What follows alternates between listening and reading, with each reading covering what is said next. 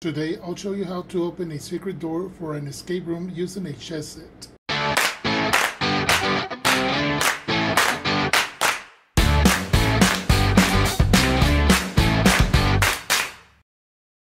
I got this chess set from eBay.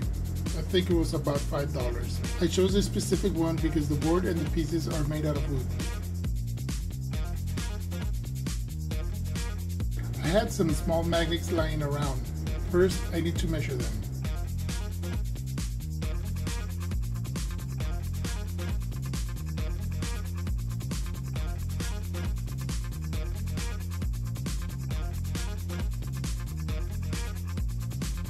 I used a Forstner bit. Luckily, I had one with the exact size.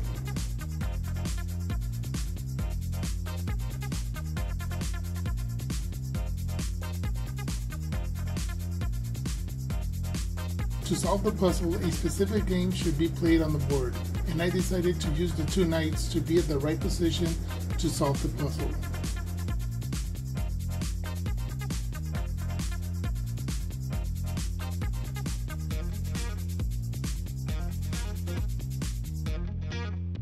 Now we need to drill a hole at the bottom of the knights to insert the magnet.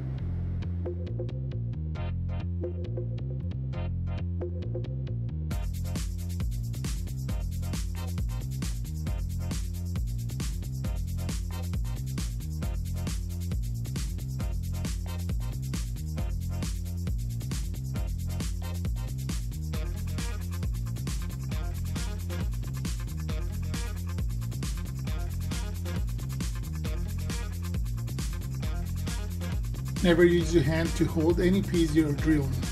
I learned this the hard way.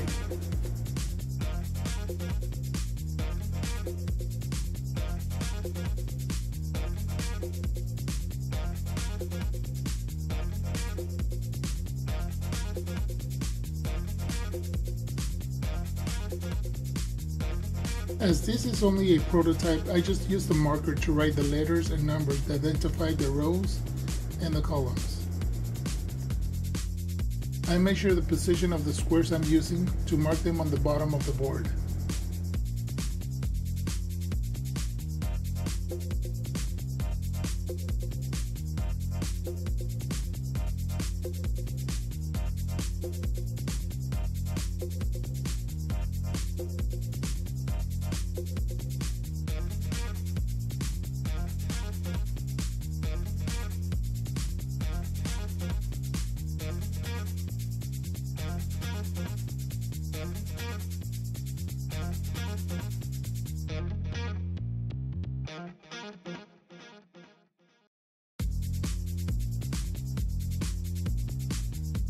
I use a multimeter to know when the circuit is open or it's closed.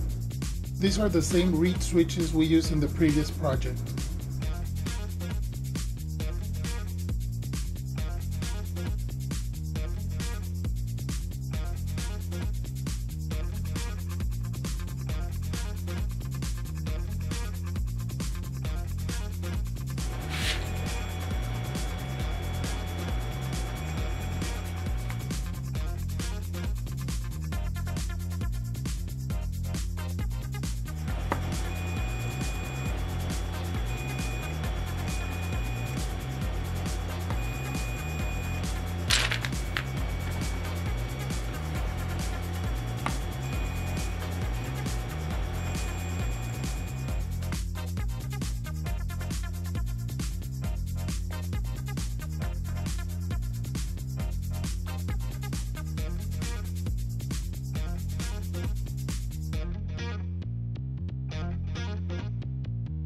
If you noticed, I placed the reed switches with an offset, and I'll show you why. This represents the reed switch, and this the square on the board.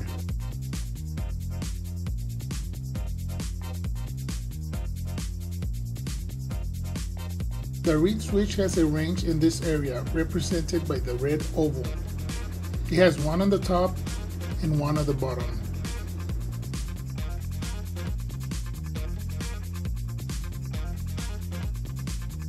There's an area in the middle that sometimes the switch doesn't detect the magnet.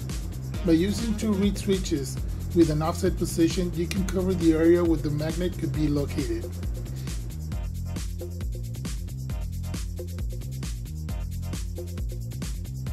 The inner circle represents the magnet and the outer circle represents the base of the chess piece. In the areas where the magnet won't be detected, the knight will be outside the square.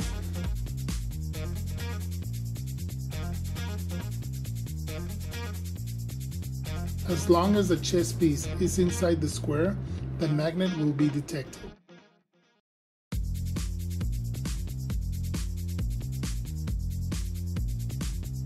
I bought these reusable connectors on eBay. They're great to just test any connections, and they can also be used as a permanent connection.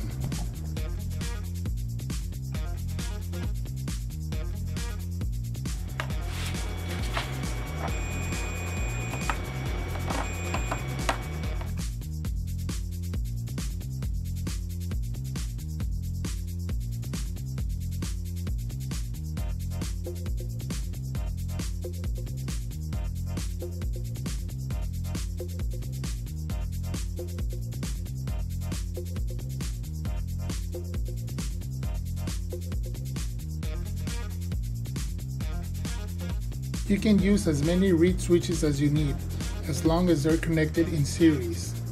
Here is a schematic from the last project. It uses the same connections.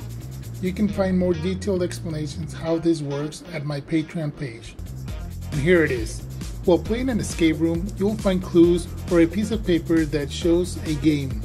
Now, if you play the game on the chessboard, you will open a secret door that could give you a next clue, a piece for a next puzzle, or simply a key. Thanks for watching, and don't forget to share, like, and subscribe.